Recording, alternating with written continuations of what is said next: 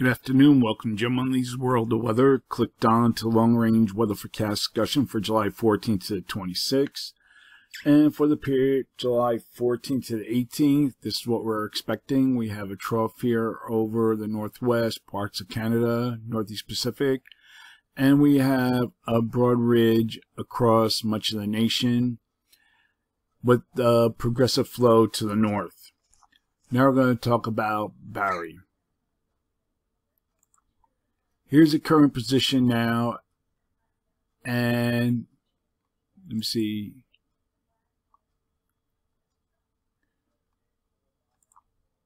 Bear with it. Here's the current position. Oh, it didn't update. Okay, let's see.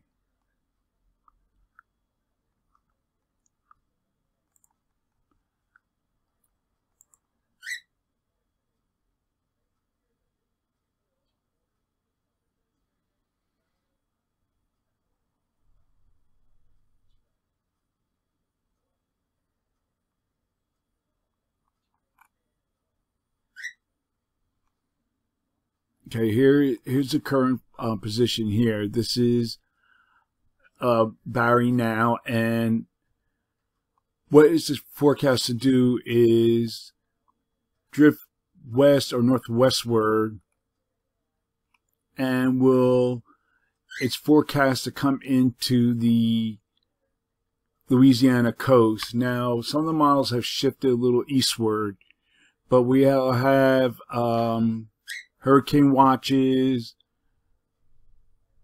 tropical storm watches, storm surge watches here across much of this region.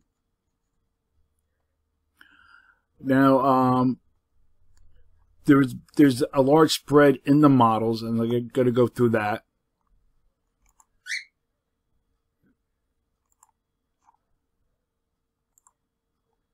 We're going to look at the GFS first. Here's the GFS. This is 8 p.m. tonight. Then we're going to go 2 a.m. Friday, 2 p.m. Friday. Now we're going to look at the European. They're fairly in good agreement. Then we're going to go to Saturday, 2 a.m. And you can see the heaviest rain stays off the coast until we get to possibly 2 p.m. on Saturday. The heaviest rain begin to move on shore. Then we go to Sunday. This is 8 a.m. System is inland, and then it should quickly weaken to a depression. Now we're going to take a look at the rainfall models.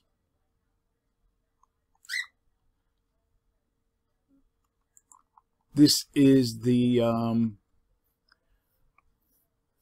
NAM. This is the NAM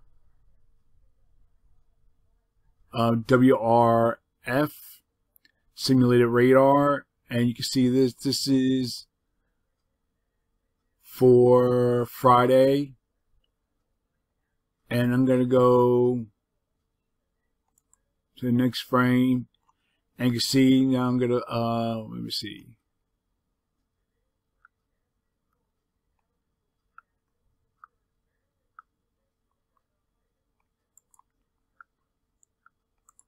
I'm going to step it through. Still the heaviest rain remain over the Gulf until we get to Friday. 36 hours from now, Friday, then the heaviest rain start moving in as the system starts moving inland. So it's forecast to move in on Friday night. Now, let's see. Here's the current satellite picture. You can see low-level circulation, and let me see if I can get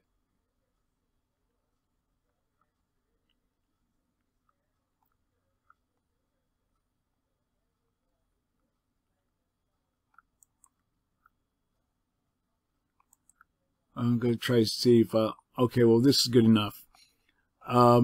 This is a satellite picture ghost Ghost 17 satellite picture of the makeup. Now, what else?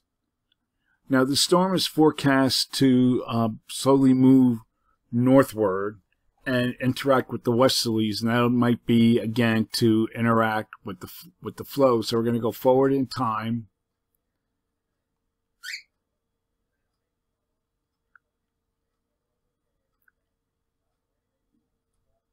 And it kind of moves to the Great Lakes area and moves eastward. That's the GFS. And then we look at the European.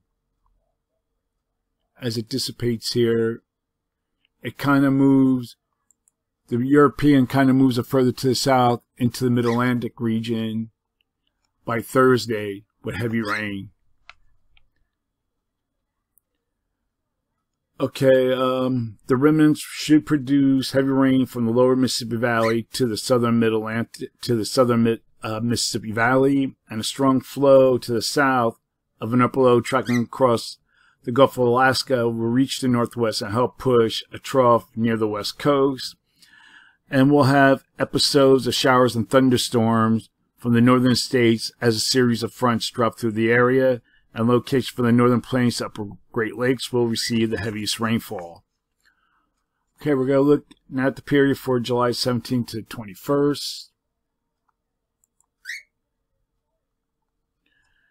The flow remains unchanged. Generally expecting a trough here across this area you can see, and we have this broad ridge across much of the nation above normal heights. So miles of good agreement. So for this forecast period, I'm forecasting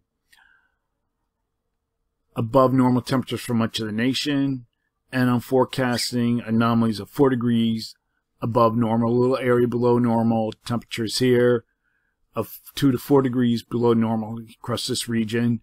And for precipitation, calling for above normal precipitation here and for this region, and the probability of occurrence is 35 to 40%. That's wrong. It should be closer to maybe 55%. I have to change it when I put it on the website. Closer to 55%. And then we have below normal precipitation here and along the east coast, and the probability of occurrence is 35%. And then we look to the period for July 22nd to 26th.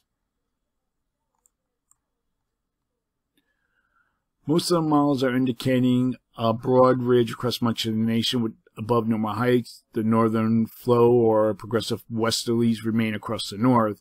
But some of the models you can see here indicate a trough over the northeast, as does, I think I saw this model, over the east. This is the European ensembles. Yep. And above normal heights elsewhere.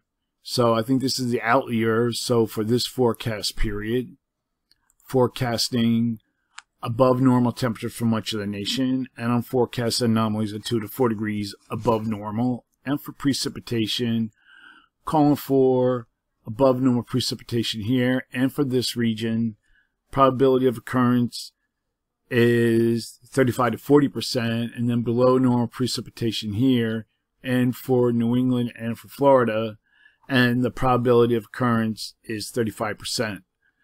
That's the long range weather forecast discussion for July 14th to 26th. Thanks for coming to Jim Lumley's World of Weather, and have a good day.